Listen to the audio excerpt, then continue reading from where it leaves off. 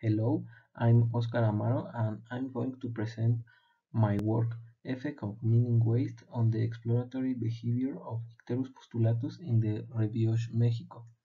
The exploration behavior is important for the survival and fitness of the animals, but there are disruptors of the exploration behavior like the heavy metals, which we can find in the abandoned mines in Huautla, Morelos.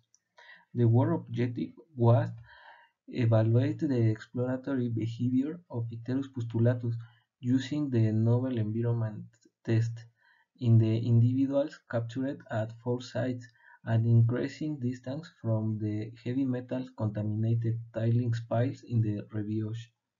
The prediction was the birds' activity level during the exploration test will vary among the 4 sites depending on their proximity to the tailing piles. In the study site, the predominant vegetation is fragmented seasonally dry tropical forest. For this work, Icterus pustulatus was the ideal study model because of its biology, to capture the birds using mist nest and process them.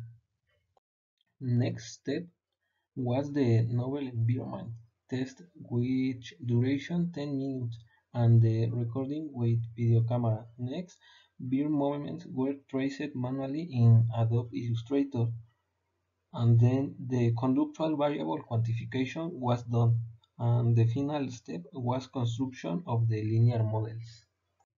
We found no difference in exploratory behavior among the 4 capture sites, maybe low accumulation of heavy metals or presence of some other contaminant that affects behavior, or selective disappearance of birds that have high enough heavy metal levels to be affected in their exploratory behavior before reaching adulthood.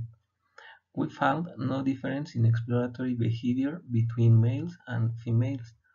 Both sexes participate in territory defense year-round, suggesting that males and females might have similar overall activity levels and cost benefits of exploration.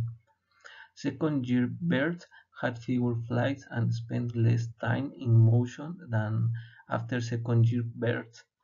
Evidence from a captive population that exploration can become bolder and more active with age in Parus major, but more studies are needed in free-living, non-model species.